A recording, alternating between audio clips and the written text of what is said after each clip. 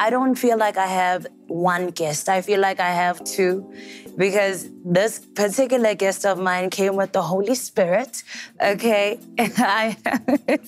I guess I was already an artist by then. I was getting paid at 5 years to sing because people would give me 10 cents, 20 cents, you see, so yeah.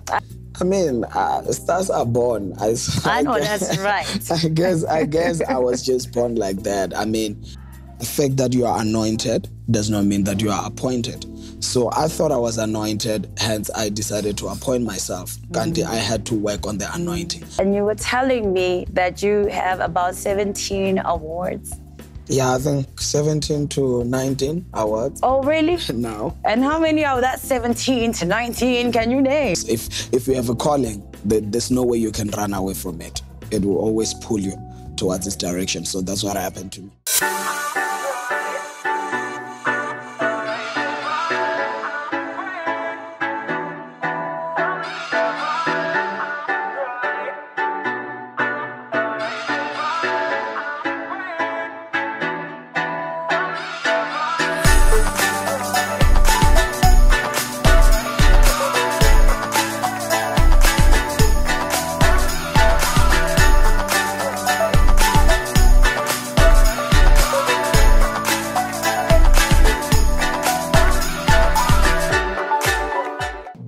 Welcome to Conversations with Karabo, and I'm your host, Karabo Baloyi. And here, we talk to people from different walks of life, and they tell us about how they got to where they are today.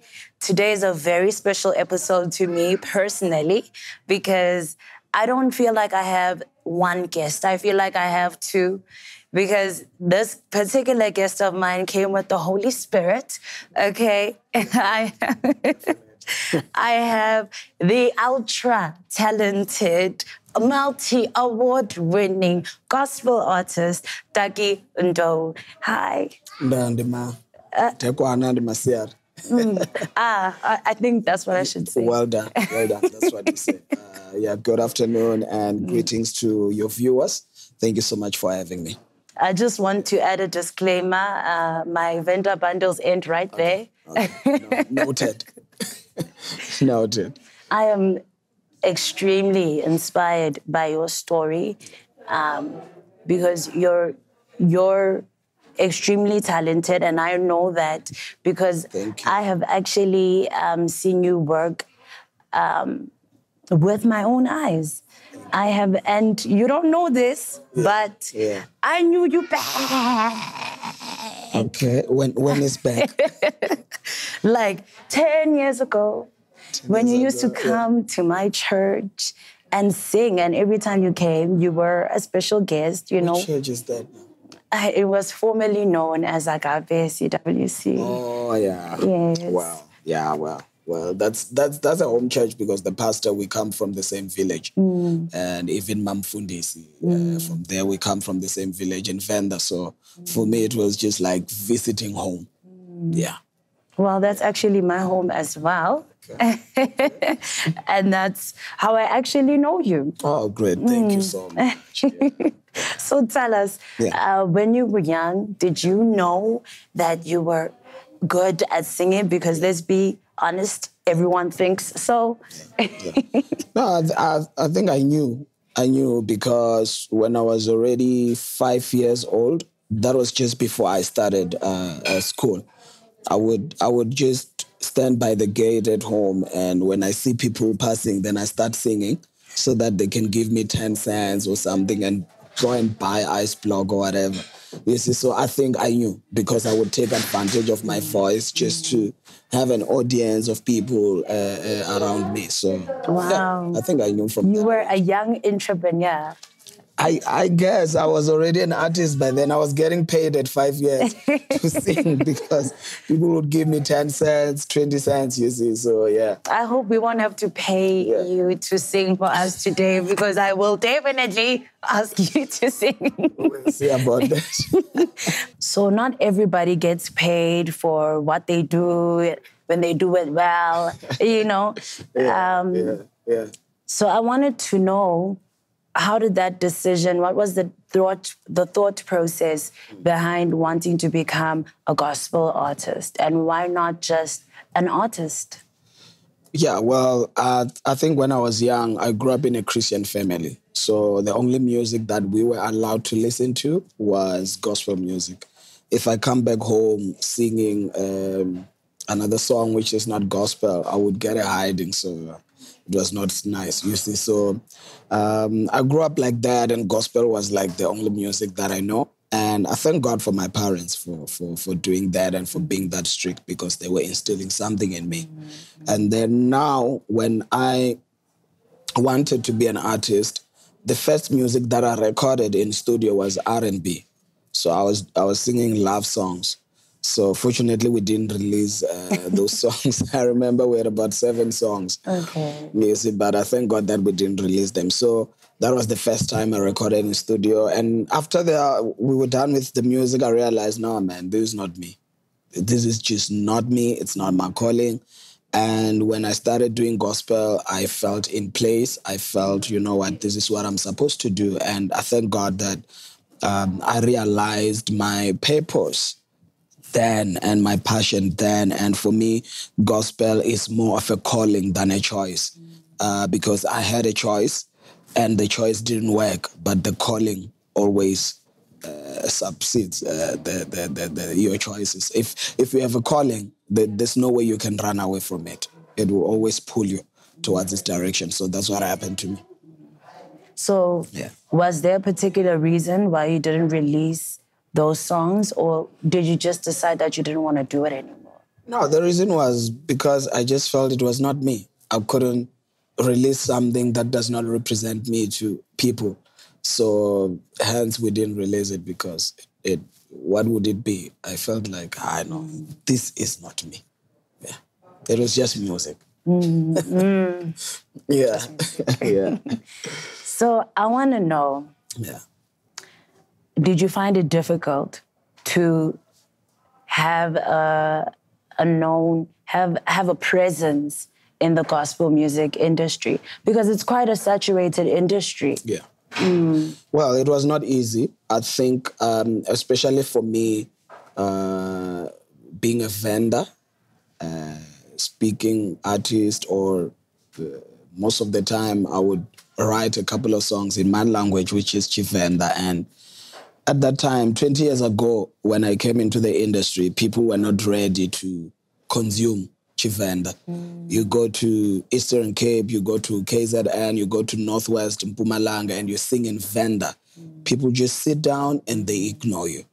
So it was not an easy journey back then. But for me, it's a challenge that I took upon myself, and now it's working for me, because I decided to learn to sing in all these other languages, to say, okay, because I love what I'm doing and I want to minister to these people. If I go to KZN, let me have a Zulu song. If I go to Eastern Cape, let me have a Xhosa song. If I go to Northwest, Sotho song, Mpumalanga, Swati song. So I learned to sing in all South African languages. So if you go to my album, you will find probably about 6, 7 languages in one album. So all my albums are just like that. When I do my album, I make sure that I have all the languages. I cover everyone. So the challenge for me became an advantage now, because not a lot of artists can do that. If it's a Zulu artist and you listen to the album, it's just Zulu songs. If it's a Sotho artist, it's just Sotho songs. But if you listen to Takie, you're going to hear Sotho, Xhosa, Zulu, Swati, even Shona at some point. In my next album, I want to do a Swahili song. So that has taught me to learn African languages and to embrace being African as a whole, and not just about being Venda.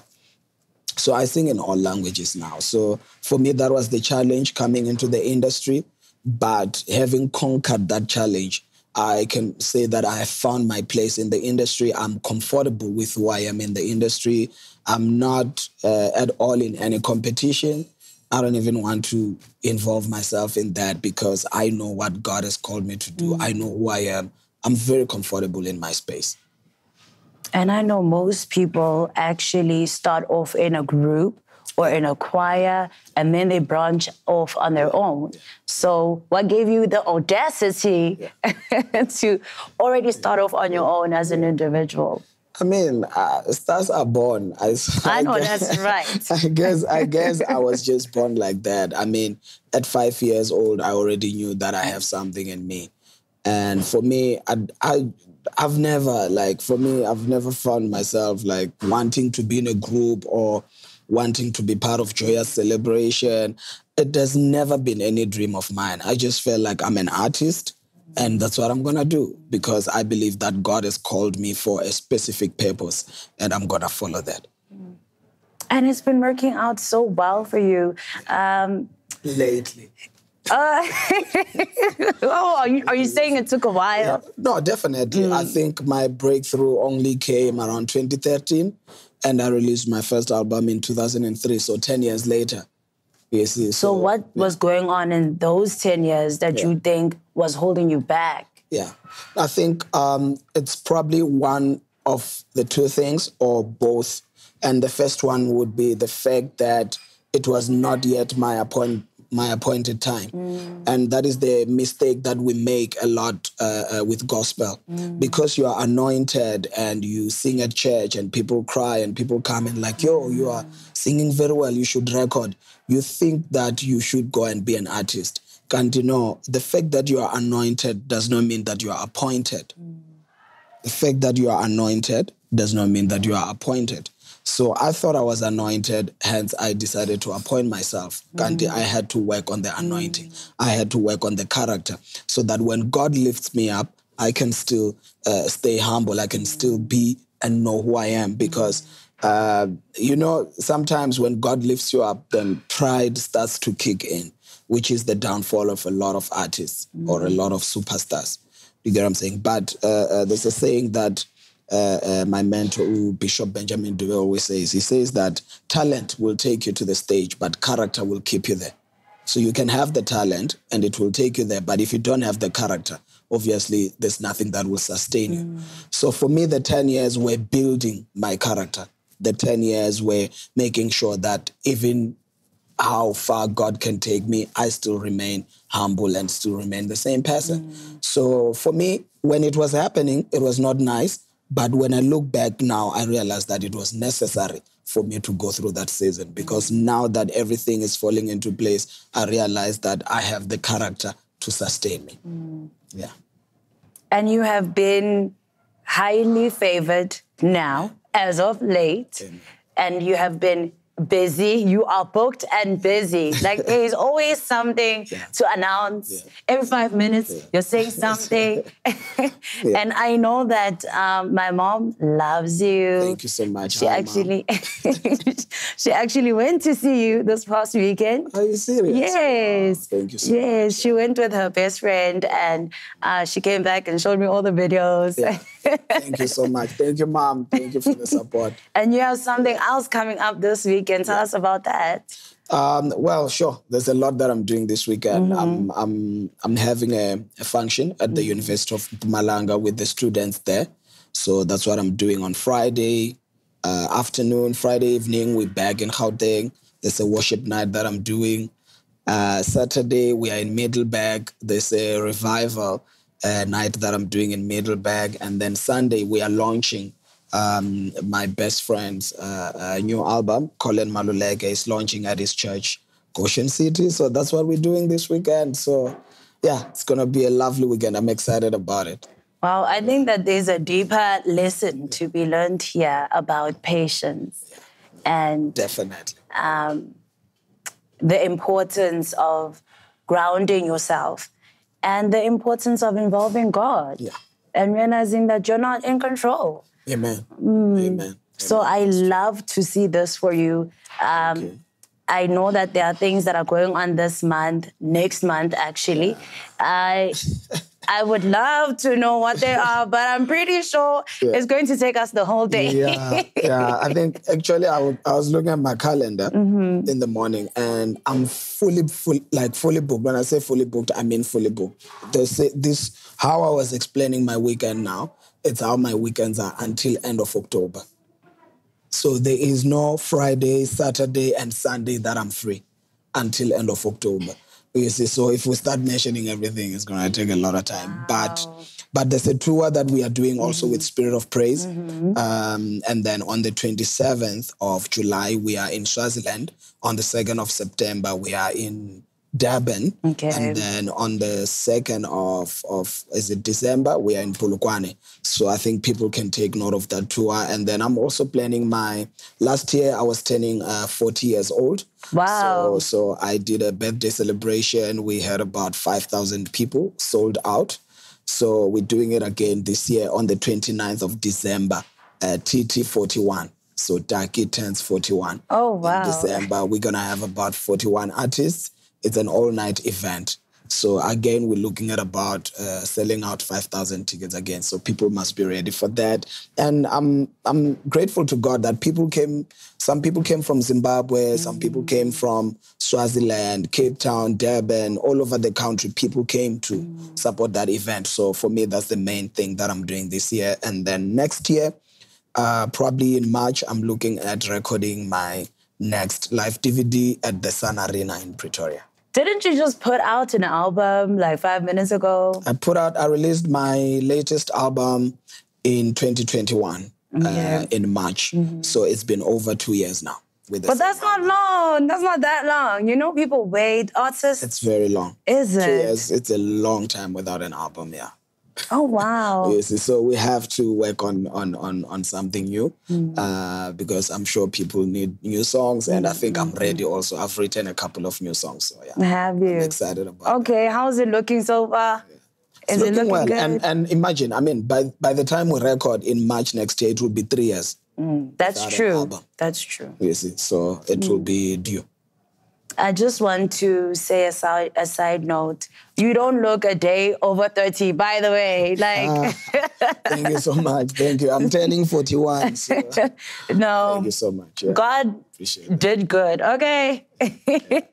Yeah, no, it's the grace of God. I cannot take any credit. Maybe also my parents. Yeah, maybe good genes from my parents. So I can't take any credit for that. You see, I don't know, but yeah, thank God. And speaking of such, you also passed off those good genes onto your children? I hope so. I hope so. I have 2 boys and I think they look like their mother, so I'm not sure. How old are your sons? We'll see. The other one is 7, the other one is 4. Oh, wow. Oh, okay. You're raising kings. Yeah, definitely. Definitely. It's exciting. It's a beautiful journey, man. I'm enjoying it, and it gives me purpose also. It gives me a reason to work hard, to go out there and hustle and grind, because I know that there are people that are looking at me for their existence. And God has trusted me with them, you see, so that I can look after them. So I thank God for these blessings, man. And at the same time, when I'm taking care of them, God is taking care of me, you see. So I thank God that He brought those blessings into my life so that He can also bless me. But on a little bit of a sour note, you did recently go through a divorce. Yeah. So now that that had happened, and I'm pretty sure it's not something that you had planned for, you know, I wanted you to comment on the stigma that's attached to divorce and Christians. You know, there's some negativity around it that Christians shouldn't get divorced. So what do you think about that? Yeah, I mean, it's not recent. I mean, it's been 4 years now since I went through that. And I don't think divorce is good for anyone. Even people that are not Christians, I don't think they're supposed to divorce. So I don't know why people always say it's not good for Christians to divorce. It's not good for anyone to divorce. I'm one person who does not like divorce. And unfortunately, in this case, it's not just me as an individual alone against an object. It's me and another person. So if the other person does not see eye to eye with me and they want to go ahead with that, obviously I can't control that. And you cannot force someone to stay when they don't want to stay.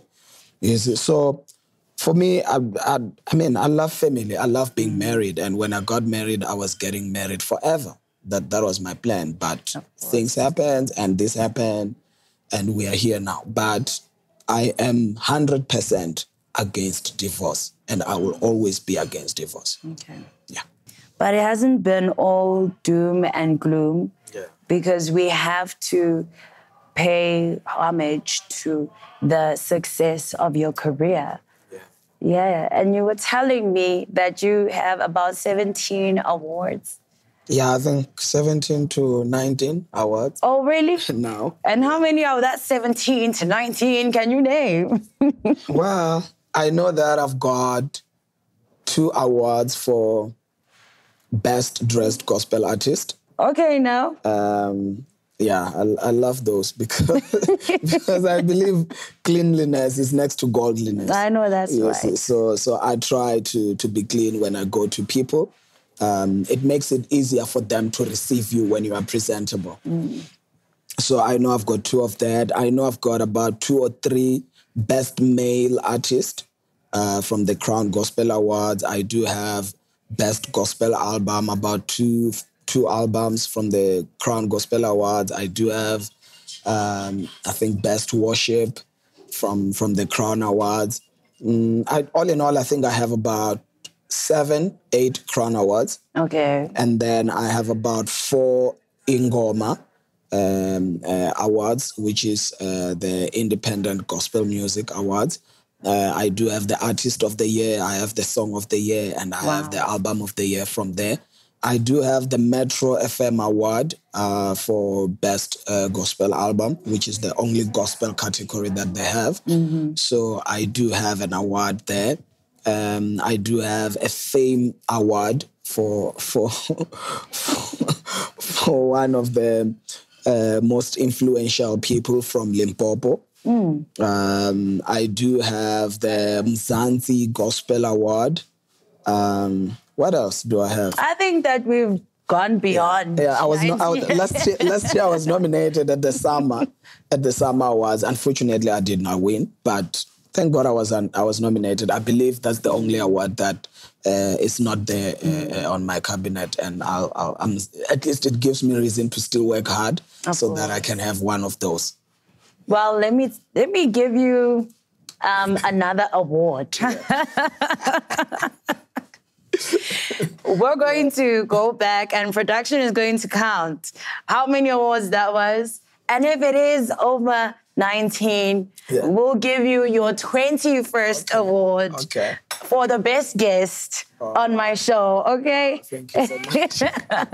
Thank you. I watched the podcast. I don't think I'm the best guest. The other guests that you had were like proper guests. And I'm like, I'm a gospel artist. What am I going to say then?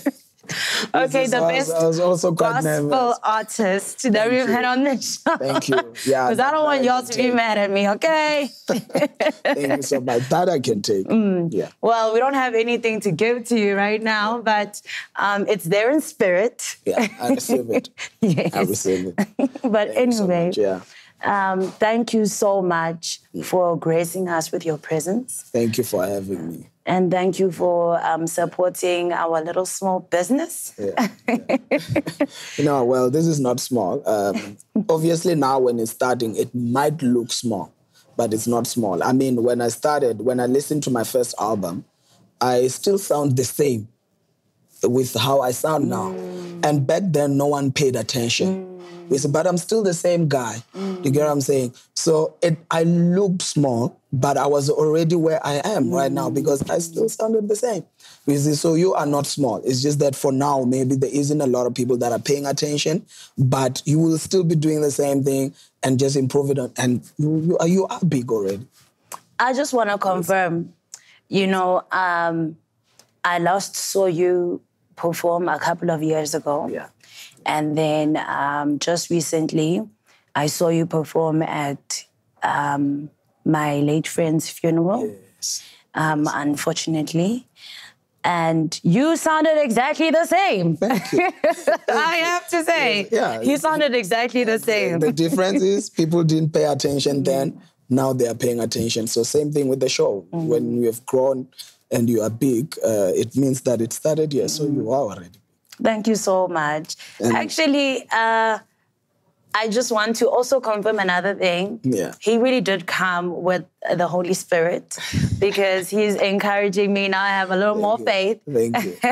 Thank you. All you need is faith as small as a mustard seed. Exactly. Like a mustard seed, like it's something like this. That's how small a mustard seed is. So that's the faith that you need that this is big and it will get to where you want it to be. I receive that. Definitely. In the name of Jesus. Amen. Amen. Amen. Well, in any case, I'm going to DM you and maybe you can give me free tickets to your concert this weekend. This weekend? Yeah, probably it might be possible for Sunday. So I think, let's make it happen. I would love that. And we're going to link everything down below where you guys can get tickets for all the dates that he just mentioned. Sure. And best of luck. Thank you so much. To you. Thank you. It doesn't look like you need it, but... No, I do need it. You do? Yeah. For that other award that you were talking about. Exactly. Like, come on, we have to have that one also. Yes, we need to add it. Make it 20-something. Make it 30-something. Exactly. Yeah, no, thank you so much, and thank you for having me. I'm really grateful that you had me on your show. Thank you. Yeah. And on that note, thank you guys for watching. Like, share, subscribe, and always, from my heart to yours, all love.